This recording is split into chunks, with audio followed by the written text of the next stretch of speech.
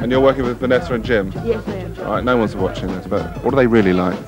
Oh, well, actually, you see, Jim drinks baby's blood for breakfast, you see. Vanessa is, in fact, Morticia from the Addams Family, but don't tell anybody I said that. He's got black hair. Near enough.